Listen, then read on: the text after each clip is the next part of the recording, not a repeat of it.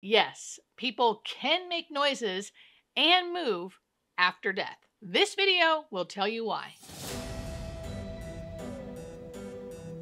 So there are two types of things I'm talking about in this video. One is the noises that can happen usually a few minutes after someone dies. And then there's like movements and things that can happen usually further after death.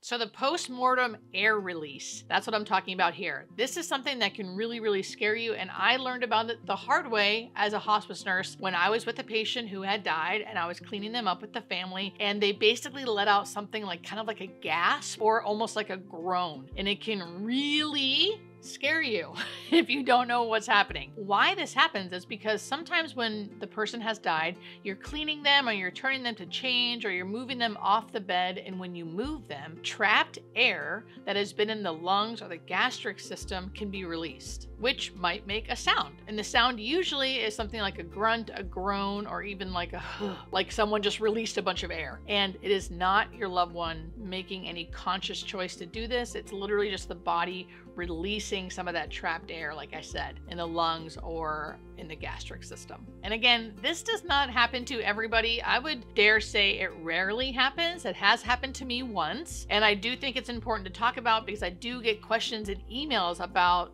this happening to other followers of mine and people who have been with their loved ones after they have died, and they wanted to know why. Now, there really is just one reason why you do hear those noises sometimes at the end of life.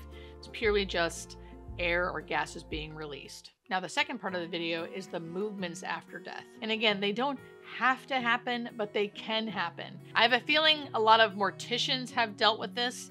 I'm sure it can happen quite a bit in the mortuary. And this is when the body can make movements. And let me explain why. The first thing that might happen, and you might not see it as the family because your loved one may already be in the mortuary. So I think a lot of morticians might see this more than anyone else.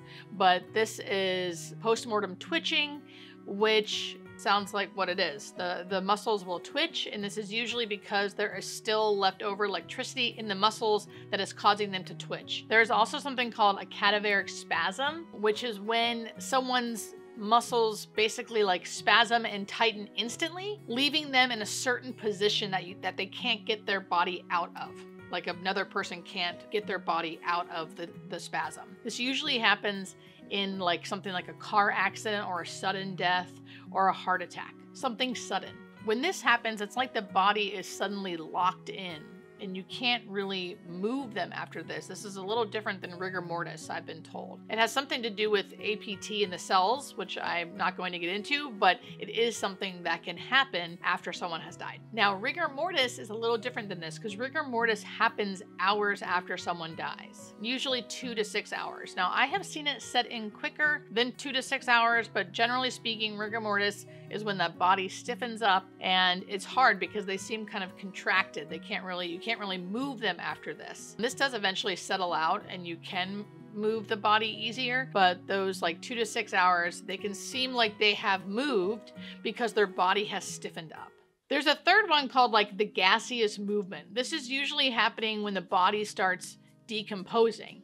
There's bacteria in the body that's breaking tissue down in the body, causing gas to build up. When that gas builds up, people's bodies can have slight movements in their limbs and their faces. And again, this is all very normal, very natural. It can just feel surprising and scary if you don't know what's happening. And last but not least, and this is rare occasion, but it can happen, shortly after death, there is still nerve activity and electrical activity that can happen sometimes that can make the body jerk and twitch. So these movements can, seem like a jerk, seem like a twitch, seem like quite big when means nothing except for there's still that like electricity and that those nerve endings running through the body that are shutting down. Again, so this video is meant to just point out things that can happen after death that can really scare you if you don't know that they're normal. So there are biological reasons that your loved one after death may make some noises and may move. Again, this rarely happens, but if it does, it's okay, and it's just biology.